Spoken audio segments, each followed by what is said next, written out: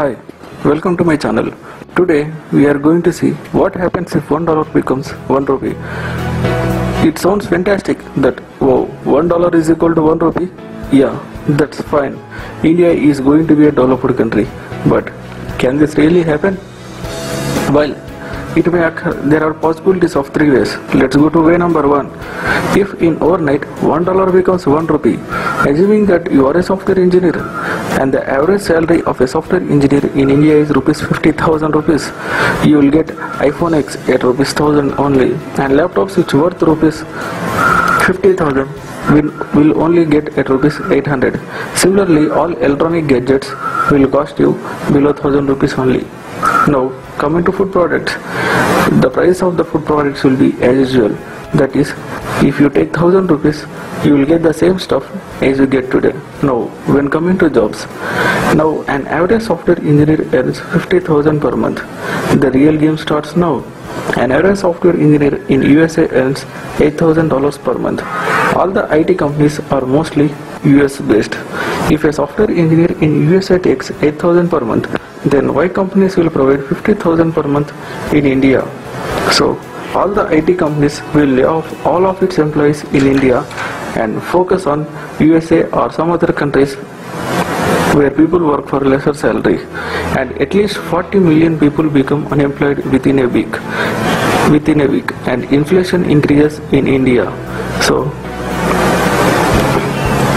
now an Indian software engineer will work only for lesser salary itself. Now an average software engineer salary becomes 5,000. That is, your income falls from 50,000 to 5,000. Do you have loan in the bank?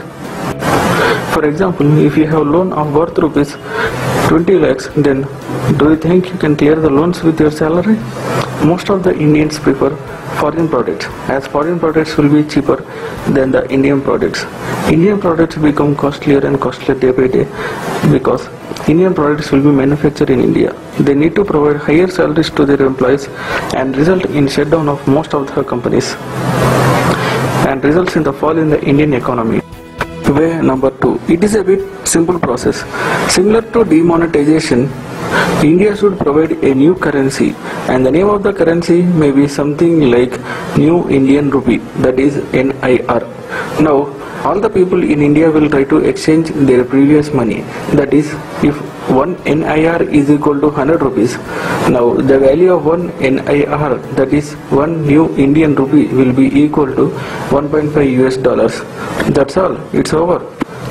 Now 1 New Indian Rupee will be equal to 1.5 US dollars. But this process has no use except to say that the Indian currency is higher than the US dollar. And number 3. This can be achieved by increasing the productivity of a country and having better human development index. Why America is richer than India? America is richer than India because it has better productivity and better human development index. If India is able to achieve this better productivity and better human development index, we can achieve $1 is equal to 1 rupee. Human development index is a property which can be used to know whether a country is developed or not. Can we decide the strength of a country using its currency? The answer is no. We cannot decide the strength of a country using its currency.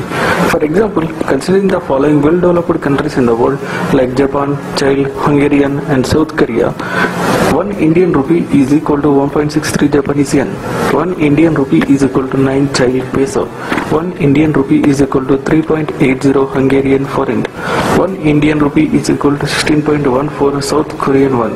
But does this mean that India is well developed than all these countries? No, India is still a developing country. Currency is just measured in different units. It's not related to the development of a country. Development of a country depends upon its productivity. What to do now? In order to make your country developed, exports of a country should be maximized, which results in maximum production inside the country and results in more employment and reduce the inflation in your country. So try to start your own company and provide employment to some of the people in your country, or support the products that are manufactured inside in your country. so which can provide maximum employment inside your country. If you like this video, please subscribe, like and share it. Thank you very much.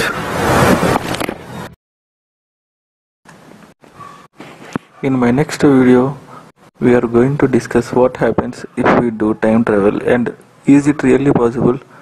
For more updates, please subscribe my channel. Thank you.